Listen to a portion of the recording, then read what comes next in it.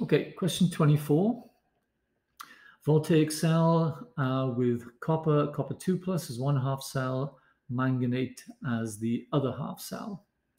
Okay, you will notice platinum is needed because there is no metal there. It should, in fact, have Mn2 plus there as well in the data book. Just to show you what the two equations are, basically you have your copper 2 plus, which is that one there, the plus 0.34, and then the manganate Mn2 plus, which is plus 1.51.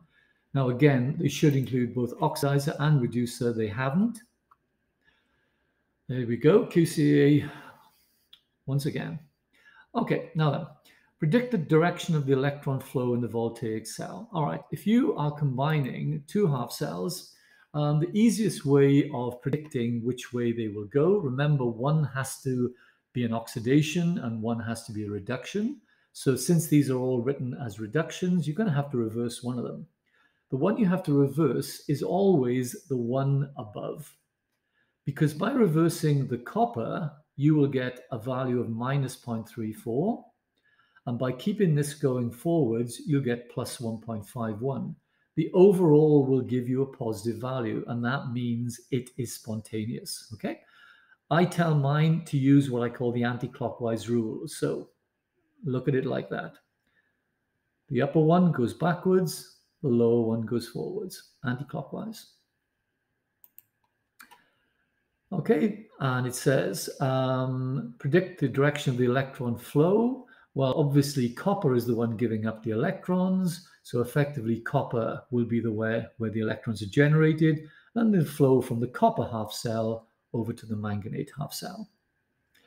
You can see their answer. You can see manganate has a bigger plus value. It's a stronger oxidizing agent, and therefore it will be the one to get reduced and gain electrons from copper, which is oxidized.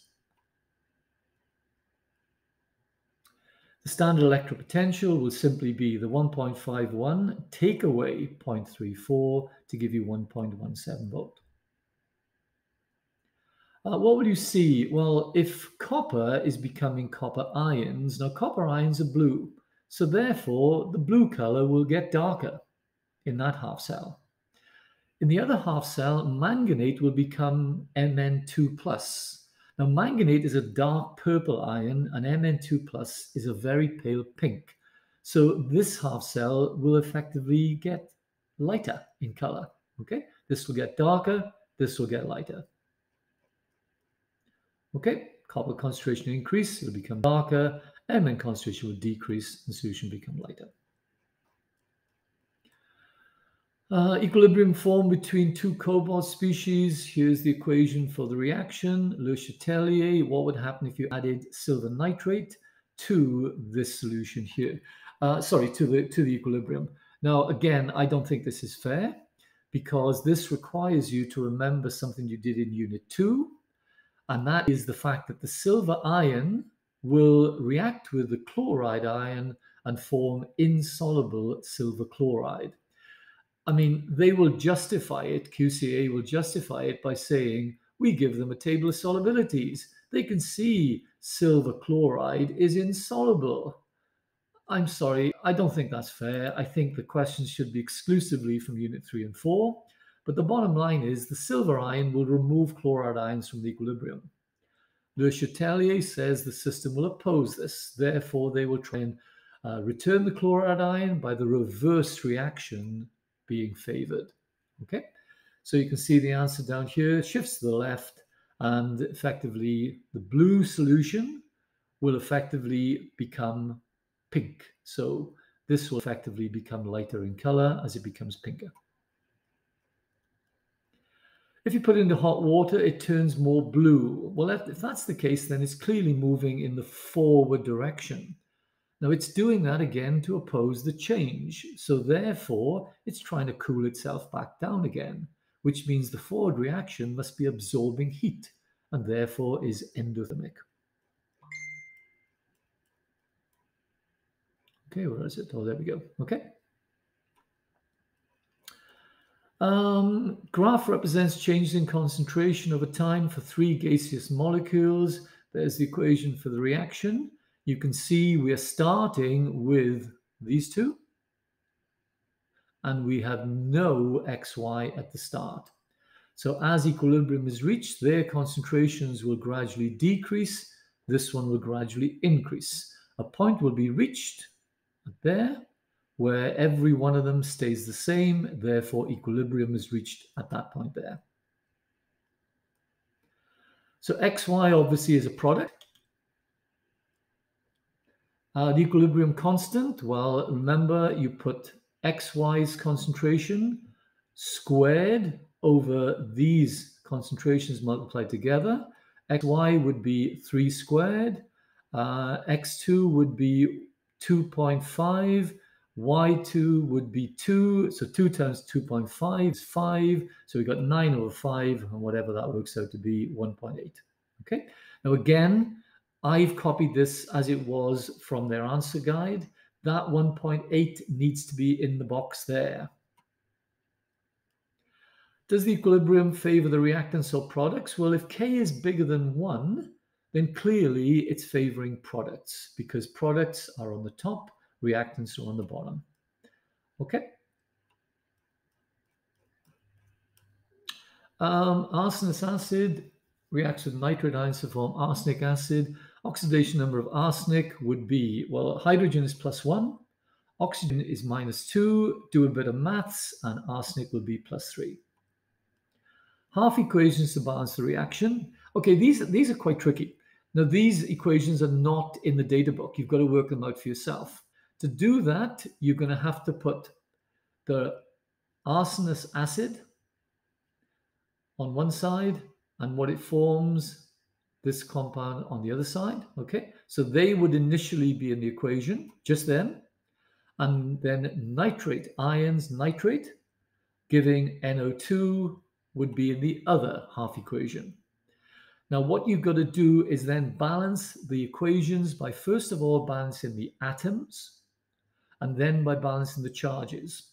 Well, if you've got H3 there and H3 there, you're off to a good start. You've got AS there, that's great. But with 3 oxygens on one side and 4 on the other, you need more oxygen on this side. If you need oxygen, it has to go in as water. You just need to remember that, I'm afraid. But by introducing water, we've increased the number of hydrogens on the left. We therefore need hydrogen on the right, always as H+ ions. So we now balance the atoms, which is simply a case of putting a 2 in front of that. And then you will see that by putting 2 there, there are 2 pluses on the right. There's no charge on the left. So we need 2 minuses to cancel that charge. And that gives us the half equation. This one is formed in a similar way. 3 oxygens on the left, 2 on the right, H2O goes in. That introduces hydrogen, therefore H+ ions go in. No charge on this side, 2 pluses, 1 minus, another minus is needed to balance, okay, or to cancel the charge. Once you've got your 2 half equations, to put them together, as you know, double this one, so the electrons cancel, and then simply add them together. The species that's reduced effectively, obviously, is the nitrate ion. You can see there it's gaining electrons. Also, you could look at it from the point of view, the oxidation number of nitrogen is +5 there and +4 there. A drop in oxidation number means reduction. And finally, the titration curve formed when 20 ml of butylamine, that's a weak acid, pKa 10, is titrated with 0.1 of hydrochloric, a strong acid. Okay, so pKa 10 means you're starting up there. Okay, I've got the answer from the book. It won't be 10, by the way, guys. That's the pKa, which is obtained at the half equivalence point. So if you've got butylamine, I would start it usually around about 11 or 12, maybe. It's a weak acid, a weak base, sorry. Don't go up as far as 14. Even 13 would be too high. 11 or 12 would be a good starting point. You can see their answer has started somewhere in between the two. Okay. Now then, you gradually then drop that until you get to the end point where obviously there's a rapid drop in pH. Now that will occur at 20 ml of hydrochloric. The concentrations of both base and acid are exactly the same. It doesn't matter if it's strong or weak. We're not talking about its extent of dissociation. We're talking about a simple 1-to-1 ratio here. And therefore, you want to drop it, as you can see, at 20. Okay? Now, what does it ask us to do? Sketch the titration curve. Well, here's the answer given by QCAA. You can see they've marked the equivalence point. Again, how many marks are given? 3 marks. So I'm guessing they've given probably 1 for the general shape, 1 for the endpoint at 20, and probably 1 for pointing out the equivalence point is the halfway point there. All right, that's a little bit low. The equivalence point is the halfway point there. Well, you can see they've marked it with a dotted line, even though the arrow is pointing a little bit low. Right, guys, that covers paper 1.